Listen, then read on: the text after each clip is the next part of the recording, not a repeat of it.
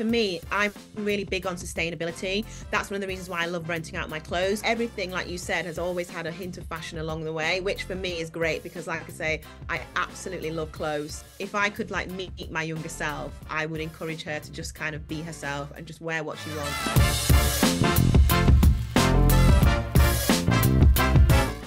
Welcome to Off the Hanger, the fashion podcast where we delve deep into our guests' wardrobes, finding out their favourite fashion pieces and the stories behind them. This week's guest is entrepreneur Lisa Maynard-Atem. With her background in fashion, we had a fabulous chat about her love of dresses, renting out her wardrobe, and a really interesting take on sustainability. I hope you enjoy this episode. Lisa, thank you so much for joining me on Off the Hanger. It's very lovely to chat to you in your glorious pink background. We've gone for the block colour theme this morning. Yes. Well, pink is my favorite color, and it's also my brand color, so it kind of makes sense to have like a pink wall. But this isn't intentional. This whole room is actually pink. I think people think I've done this on purpose, but actually, when we decorated this room years ago, this is the color, and the sofa is the same color as well, which you can't see. But yeah, it's actually, the room is actually this color. So I haven't done this on purpose. It's just happened to be, the same color as my brand, so it works perfectly. Oh, you should just be saying, you're like, no, I am that intentional about my business. This is what I have done. I'm totally here for it. Now, you have done all sorts of things throughout your career. Really, really varied, but always with a kind of little hint of fashion running through there, which I love. Can you tell us a little bit about your journey?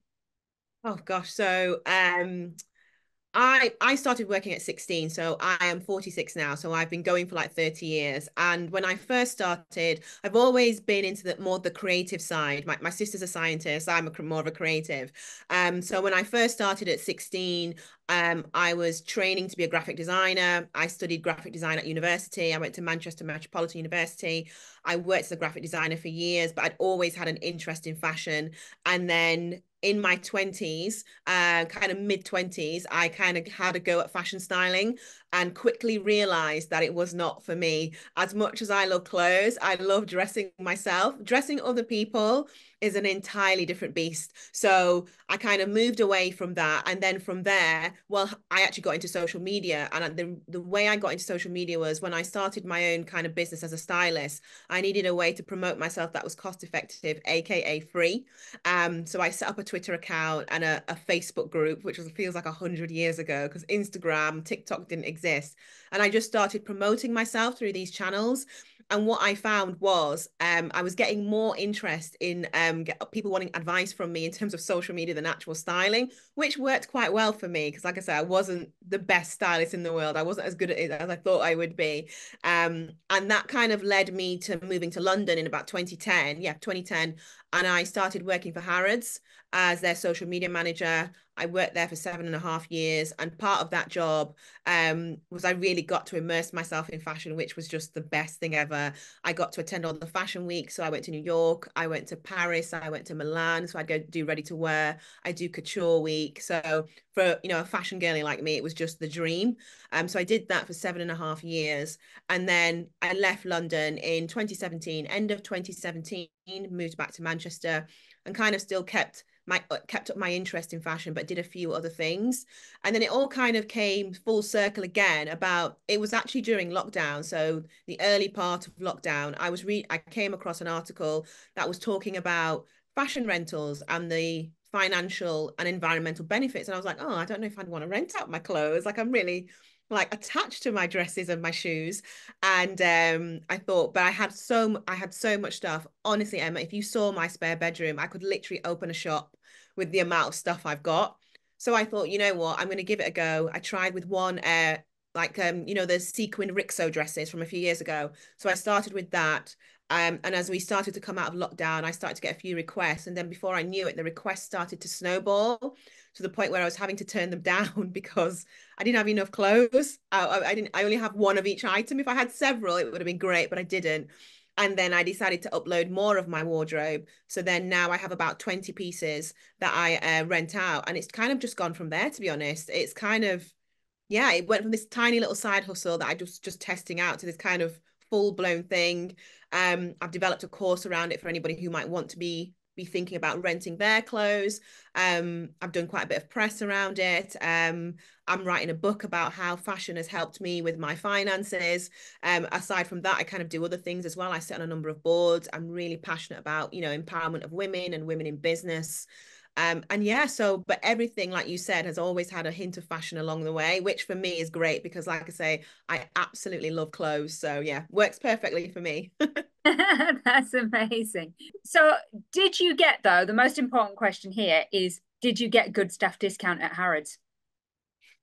Yeah, Oh, that is the oh, Emma, when I tell you, it hurts my soul. Now I no longer have discount, and I have to pay. I remember I bought not long after I left Harrods and I was back in Manchester. I bought, remember the Gucci trainers with the B on the side? Well, yeah. I bought the B in Manchester and all of that. And I had to pay full price, and I'd forgotten that I didn't work there anymore. So I was just expected to get a discount. And then she said the price. I was like, oh yeah, of course. Oh, so sad. That was a sad, that was a sad day. That was a very sad day.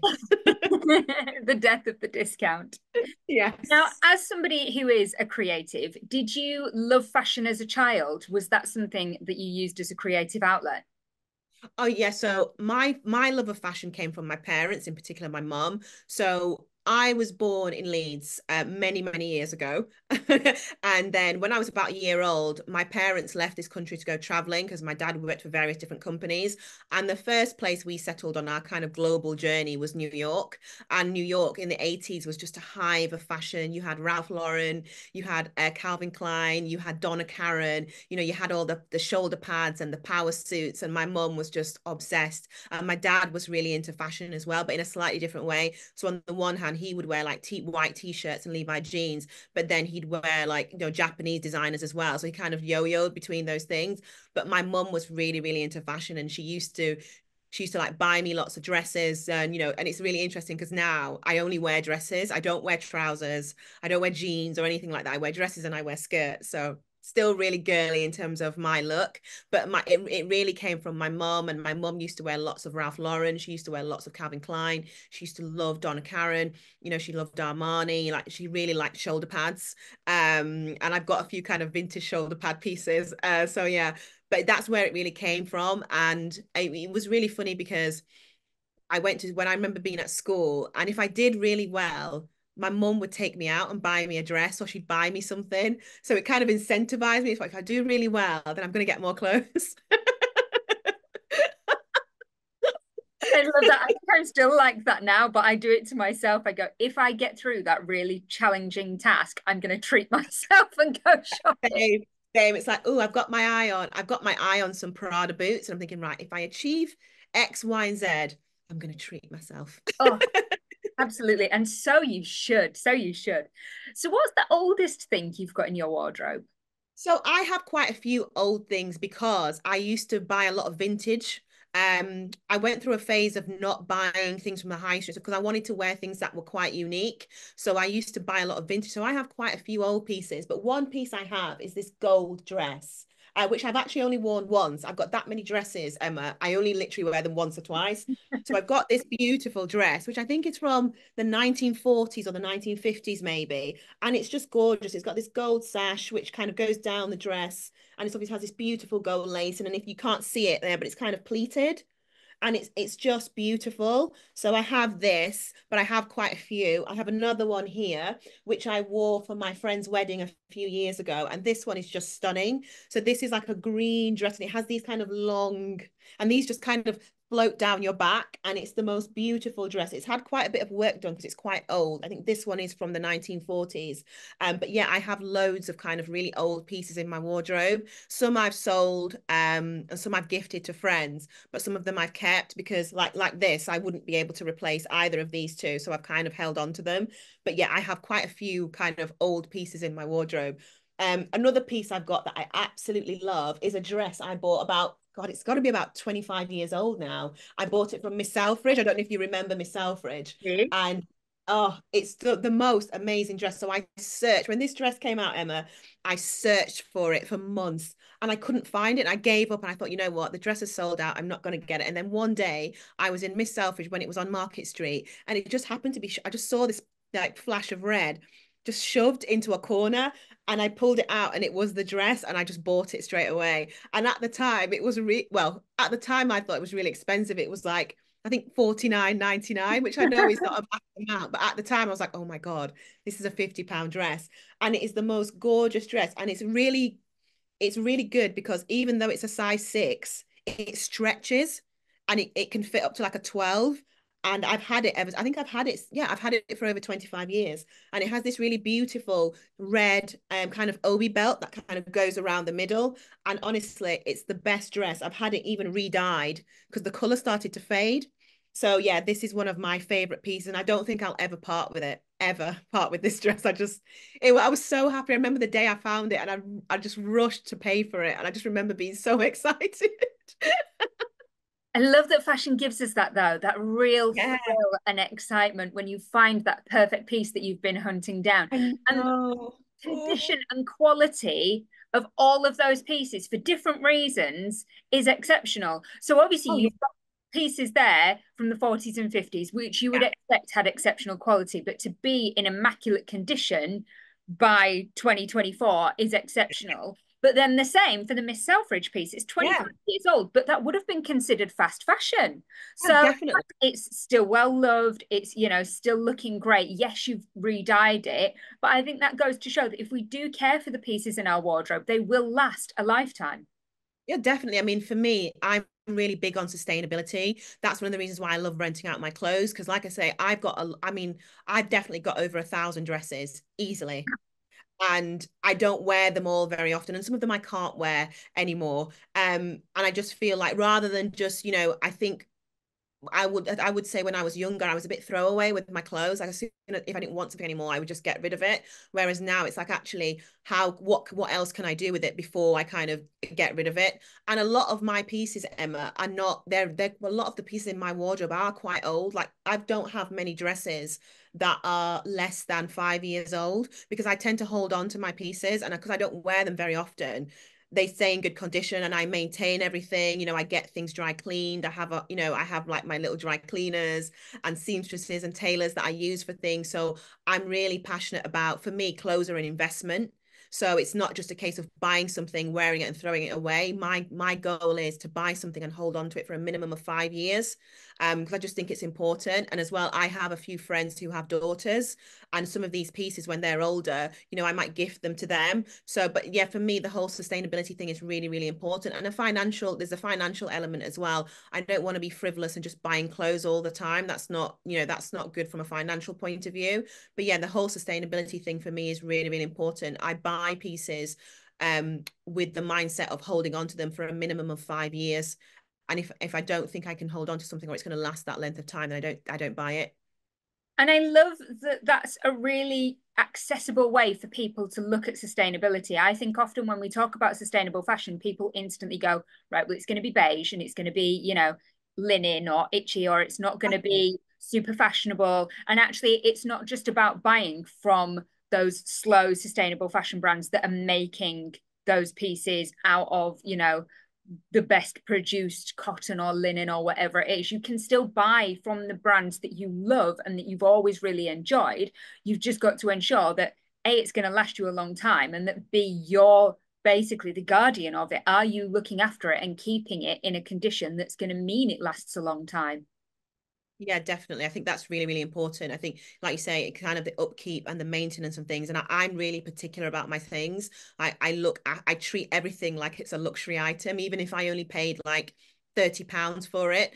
In my mind, I've worked hard for that money. I've invested it in that piece, and I should look after it. And I just don't want to be just throwing things away. I'm very, very conscious of the footprint I leave in the world. And I want to make sure that I'm doing the right thing, despite my vanity. I want to make sure I'm being sustainably vain, shall we say. But I like that. I really like that. That's, you know, it makes it more achievable for people. I Yeah. think sometimes when we see these shining examples of sustainability, of these people who, you know, have a jar this big on their kitchen worktop and that's their rubbish from the entire year, I think, but how would I ever manage to do that? And you're just making people feel bad a lot of the times by doing that because it's so extreme. Whereas I think having these realistic ways of being sustainable is going to be the way that we are successful in encouraging people to live that more sustainable life. Definitely. I don't think it's realistic to say, I don't think those extreme measures, if you can do that, that's fine. But for me, that doesn't suit my lifestyle. And also, it can be quite expensive. Like if you look at some of the more sustainable fashion brands, as amazing as they are, they can be quite expensive. So for me, that's even more incentive to look after the things I've got, because I can't necessarily always afford to spend, a few £100s on one item. That's just not realistic, especially in the current financial climate. So for me, that's even more of an incentive to look after the things that I already own. Now, what's the piece in your wardrobe you would say gets the most compliments? Um, well, I wear a lot of bright, kind of colorful things. So I get a lot of compliments about a lot of things, but I'd say a dress that I bought probably about 2 or 3 years ago is this one, which is an Atsu dress, and it's my favorite color, pink, surprise, surprise. And it has the hugest bow on the front of the dress, and it's a really long dress. You can't really fully appreciate it here, but it's a floor length gown, and it has one strap which is adjustable, but it's the pink bow. I remember seeing it in the shop on Regent Street, and I was like, I've got to have this dress. I've absolutely got to have it. And I wore it for an event last year. I haven't worn it since, actually. And everyone was like, oh my God, that dress is amazing. Your dress, even like there were guys who were saying, obviously I don't wear dresses, but your dress looks great. And I'm like, oh. But yeah, this really is kind of a standout piece. I just love the fact that it's my favorite color, and there's just this huge pink bow on the front. It's like my absolute favorite piece.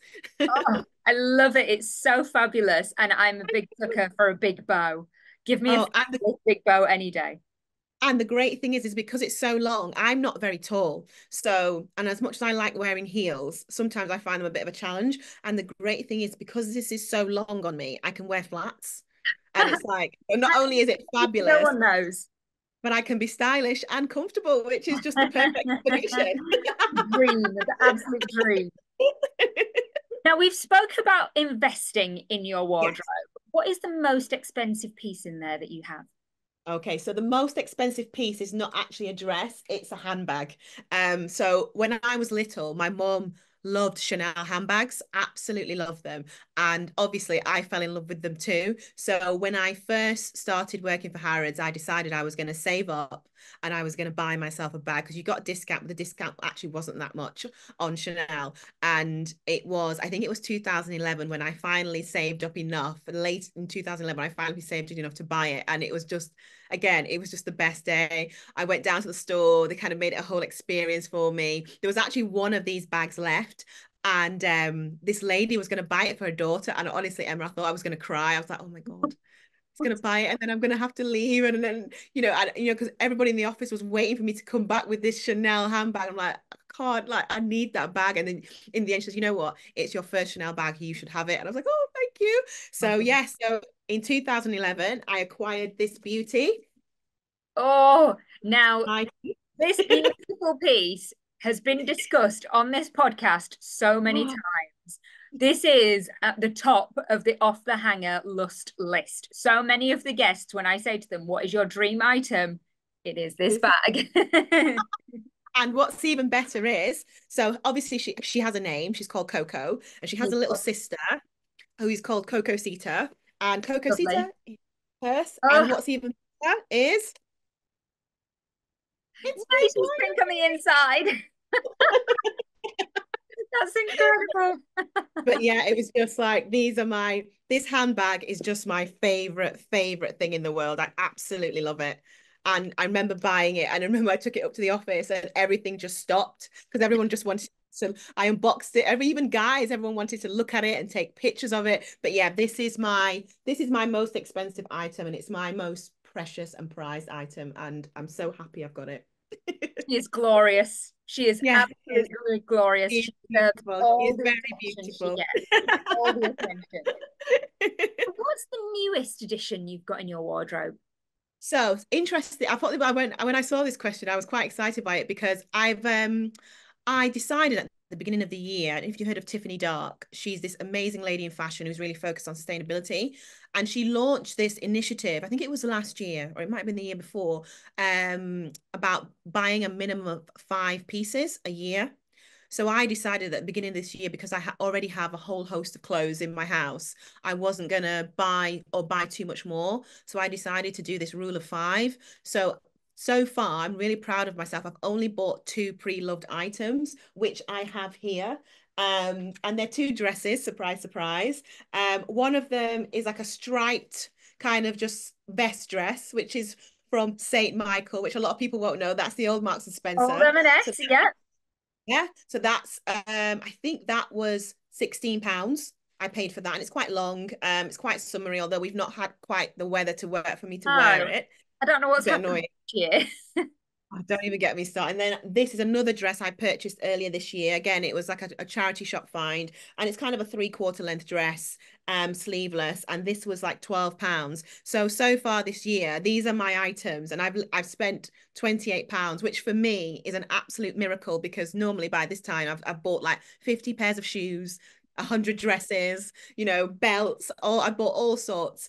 So yeah, I've literally only bought two items this year, and these are those items, and yeah, I've literally spent less than £30 on them, so I'm really, really proud of myself. That is exceptional. I am gobsmacked. Are you coping though? Is it stressful? Is it like traumatic? Do you miss it? Do you have the itch and the urge to want to buy things and then you stop yourself and go, no, I am not doing that? Or have you just kind of accepted that that's what's going to happen? Well, the beauty of it is, Emma, actually, if I do ever feel, the need to go shopping, I can just go shopping in my spare room because I literally have racks of clothes. So it's like if I feel like I feel the need to buy something, I'll just go into my spare bedroom and try stuff on and take some selfies and look in the mirror, and then that's kind of that itch has been scratched. So no, I don't really feel like that. I mean, I do have the occasional thing, I wouldn't mind buying another handbag, but then I just think, well, I've already got the handbag I've always wanted, so I don't really need to buy another bag. But yeah, if I ever get those moments, I just literally go shopping in my own wardrobe and just try a load of stuff on. Oh, more of us should do that, definitely. Now, are you quite sentimental about the pieces in your wardrobe? You have a huge collection and you don't seem to throw anything away, but is there possibly a most sentimental piece? I think it's kind of strange because I am attached to some pieces, but I'm not attached to others. As much as I love clothes, I always remember, I always say to myself, they are only things at the end of the day. But I think if there was one piece that I'm really attached to, it would be this, I guess, surprise, surprise, it's another pink dress. It's a dress I wore for my sister's wedding. My sister got married in 2020, literally weeks before we went into lockdown. And I bought this pinko dress especially for the wedding. And I wore it with the most fabulous pair of Jimmy Choo shoes, pink as well, obviously. So I think this is a dress that I'm really attached to. And I've actually rented this dress out. And the really nice thing was the lady who rented it from me wore it for her civil ceremony, and her name was Louise, and my sister's name is Louise. So Oh, it just gives it that more kind of, I just love it that bit more. But yeah, this is probably my kind of most treasured piece in terms of the dresses, the actual clothes that I own, just because like I say, I wore it for my sister's wedding, and it's just, yeah, has a very special place in my heart, and it's in my favorite color, so can't go wrong. that's so lovely. And I love that idea that our clothes bring us so much joy for us personally. But the idea of renting your clothes out, I also am a big fan of renting out my wardrobe.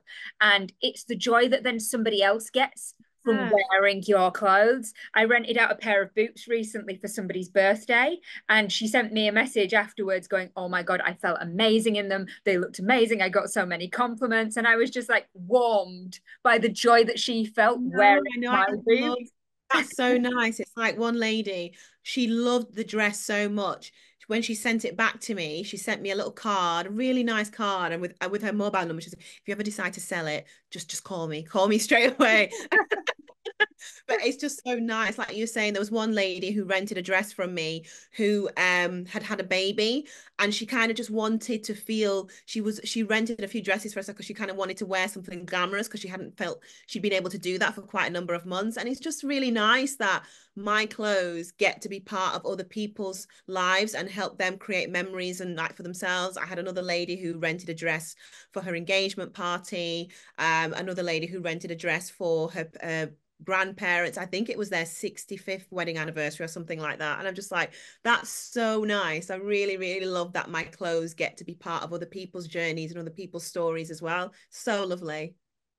What is the piece in your wardrobe you would say most sums you up? Is it pink? It has got elements of pink, but I would say it's probably what my Rixo dress is, because I think they're very me. They're very colorful. They're very fun. Outside of work, I don't take myself too seriously, and I would say it's probably the dresses that I would say are me through and through are stuff like this.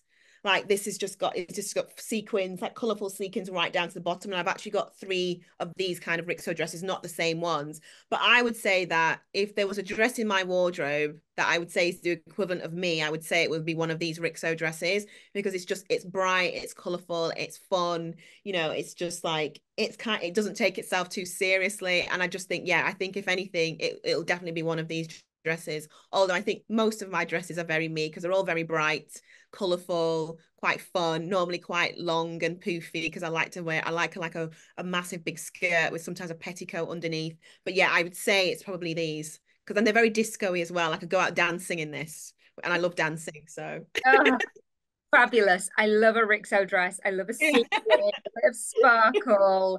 Just gorgeous. Absolutely gorgeous. Now, would you like to join my club of disasters? Do you have a fashion faux pas or a wardrobe malfunction that you would like to share to gain you entry into my club? So there's only one that I can remember. Unfortunately, I never repeated it. And I can remember there was one stage many, many years ago. I did used to wear trousers and I did used to wear jeans. And there was this one particular out, I don't know why, but I decided I was going to wear denim on denim. Now, sometimes that can work, but this particular outfit was, and I'm glad I've got no pictures of it because I'd just be mortified. But this outfit was awful. It was like a really boxy denim jacket. And I think individually the pieces were quite cool, but for some reason I decided to wear them together. And I'm quite small, so I'm quite short. And those kind of boxy looks, I can't really pull off. I like the idea of it, but I can't really pull them off. I don't think, because I'm not the right shape for it. And I just looked terrible, Emma. I couldn't whip myself as I was walking out the train station. And I actually went and bought a dress to change into. I thought, I cannot look at the streets looking. And it was quite an expensive outfit. It wasn't a cheap outfit, but I was just like, I'm not walking around like this. Literally, just my vanity will not allow it. And I literally ran in like, I think it was Mango, and I just bought this dress, and I bought some sandals, and I thought, right, I feel a lot better now. But yeah, it was like a denim. It was almost like a denim suit, and it was just awful. Oh, you see, I do like the Canadian tuxedo vibes, but it's got to be the right cut. To Of get that right, course. it's got to be the right cut. Now, what are your favorite shoes? So I love Manolos, and I love Sex and the City. I love Carrie Bradshaw, and these shoes again. It took me a while to get them, but I have the Manolo Hangizis.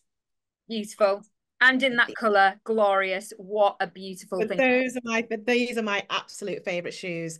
Um, they're just absolutely gorgeous. I don't wear them very often because they're very, very precious. But yeah, I've got lots of shoes, but this is my favorite pair by far. I think out after these, probably my Air Force Ones, because I love trainers as well. But yeah, these are just, yeah, they're just beautiful. And I'm so happy I've got them.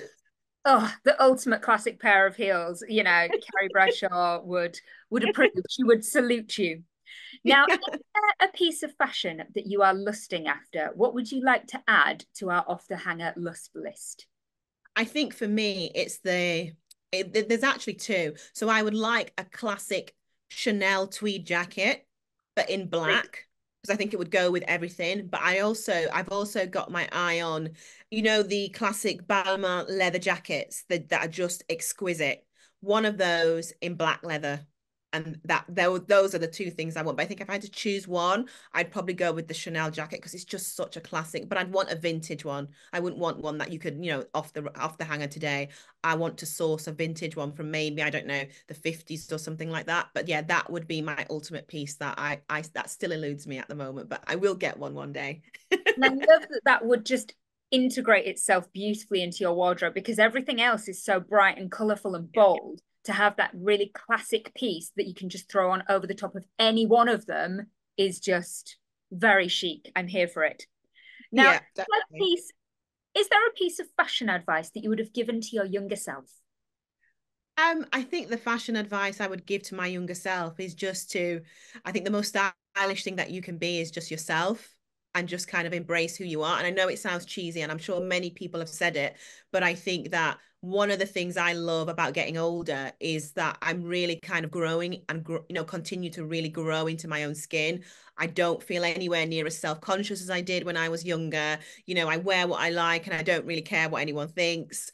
And I think if I could like meet my younger self, I would encourage her to just kind of be herself and just wear what she wants and just kind of enjoy being in her own skin, because I think we don't appreciate our youth until we're older. And yeah, that's what I would say is just kind of the coolest thing, the most stylish thing you can be is just to be yourself and just enjoy it and just enjoy your clothes. That is gorgeous advice to finish on. Thank you so much. I have absolutely loved looking through all of your wardrobe. And one day I want an invite round to your spare room to come and have a rummage in your beautiful array of dresses. You're very welcome. You're very welcome to come and have a rummage. Thank you so much. Thank you for having me, Emma. Well, I hope you enjoyed that. If you did, please remember to share this episode with a friend.